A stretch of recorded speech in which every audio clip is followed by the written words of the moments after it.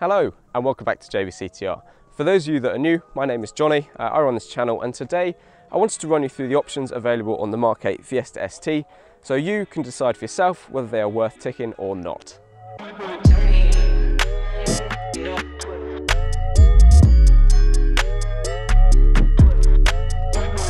As the Fiesta ST now has more options than ever to choose from, I thought this video may help some of you who are thinking about buying one.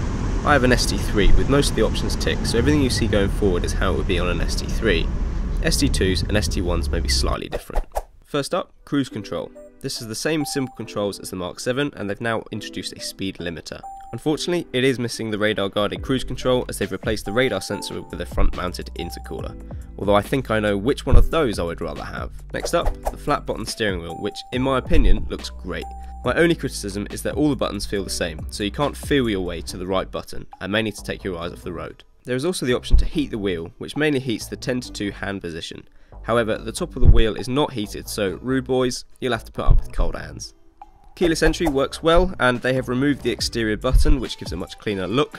Simply slide your hand behind the handle and the car opens. You do need to wait a moment longer than feels natural before opening the door, however. You can lock the car using this hidden button on the handle, which works well, and keyless start is as good as it's ever been, and so far has never failed to recognise the keys in the car. Next, the NCAP Pack, or New Car Assessment Program Pack. This includes a centre headrest, lane keeping alerts and guidance, seatbelt notifications and auto-on headlights. The most interesting option here is of course lane keeping, which can be turned on or off and does not reset with the ignition. As you can see here, the green lines on the dash mean that it's locked onto the road edges and will correct your steering if you wander out of your lane. This works well on the motorway, but if you're honing it with it turned on, it can sometimes feel like your passenger has grabbed your steering wheel and it can be a little unnerving. The seatbelt notifications are clear and work well, however they form one of the many menus that pop up when you start the car, and it's just another menu you have to dismiss before you can put the car into sport mode, which is something I nearly always do.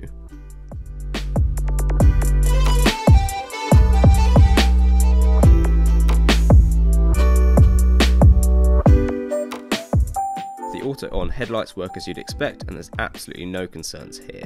If you opt for the LED headlights, although they are hard to film, you'll find that the light output is absolutely brilliant, and the auto high beam function works well too. It raises and lowers the light gently, which is easier on your eyes, but can be overwritten using the stalk as normal. You can then raise and lower your high beams almost instantaneously, which is one of the advantages of using LED technology. You'll also get the dynamic indicators on the front, but not on the rear, which I don't really like, and the cornering lights have not been altered from the standard model. So unfortunately that means you'll get a very yellow cornering light next to a bright white LED headlight, which looks a bit odd. However, that's an easy fix with a bulb replacement, so that's something I'll be doing in the future. I mentioned the seats in my first impressions video, and they are very comfy. The ST3 are half leather with white stitching, and ST2 seats are cloth with blue stitching. Heated seats are an option, and they are absolutely brilliant. The heating elements go all the way up your back, and you now have 3 levels of heat intensity, however none of which are quite as furnace-like as the Mark 7s. The electronic temperature control works well, with the air conditioning being much colder than the Mark 7. A nice feature here that Ford has given to you is the option to limit the auto blowers, so you don't get into either a really hot or really cold car and get blasted by the fans for 5 to 10 minutes. So if you have passengers, you can still hold a conversation whilst the car is either cooling down or warming up, which is a nice touch. Sync 3 and B&O is one of the Mark 8's party pieces. It's far too complex to cover in detail here, but overall I am impressed. The screen is responsive, looks great, and the software isn't bad either. My only criticism is that a touchscreen can be hard to use in a car with firm suspension. It also features Apple CarPlay, which is really cool, but unfortunately you do need your phone plugged in to use it. CarPlay will mirror notifications from your phone, which means if you need fuel, you'll also get a notification on your phone, which is pretty cool. The B&O system sounds great, and you get this ginormous sub in the boot.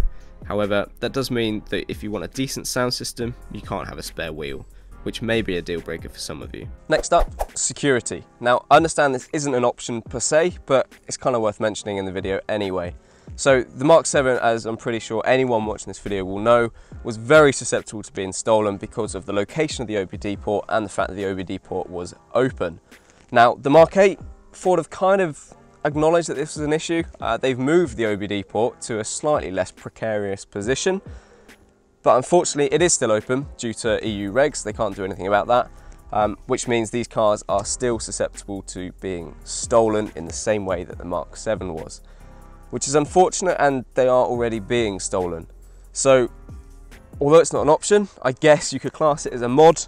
I would highly recommend investing in one of these bad boys, a disc lock. It's not pretty, but it means that pretty much your car will definitely still be there when you get back. The folding mirrors work great and open and close as you lock and unlock the car. They're also heated and will contain the blind spot assistant feature, or BLIS, if you've ticked that option too.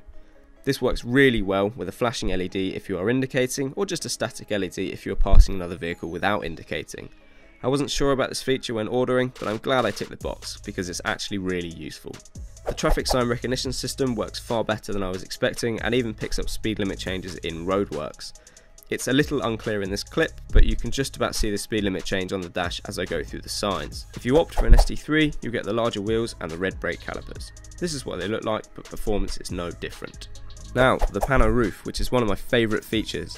It can slide all the way back as you see here, or you can raise just the rear of the front half. The rear half doesn't open at all, and you have sunshades on both front and back. Although the back shade can be a little bit difficult to close if you aren't sat in the back of the car. Door protectors are pretty cool and have already saved my bacon. They do make a bit of noise when opening and closing the door, which was unnerving initially, but now I understand what the noise is, it's all good. It's quite a cool design with a simple push rod being the activator. And lastly, just worth mentioning that the heel hold assist on the Mark 8 Fiesta ST is vastly improved over the Mark 7. So the heel hold assist on the Mark 7, I think a lot of people turned it off because you kind of had to like brake it to get away. You had to like rev a bit extra and then the car would lurch and it was all a bit uncomfortable. However, the heel hold assist on the Mark 8, which is obviously kind of hard to film, is much better. You realise it's on obviously when you're on a hill, it holds nicely, but when you pull away there's no lurch. You don't have to drive any differently unless you were doing a normal hill start. And with that is pretty much all the options you can get on the Mark 8 Fiesta ST. If you enjoyed this video, please hit that subscribe button. There'll be plenty more videos on the Mark 8. I'll continue to do mods and all that kind of stuff, so yeah, exciting stuff ahead. So I will see you in the next one. There goes a sight from my soul.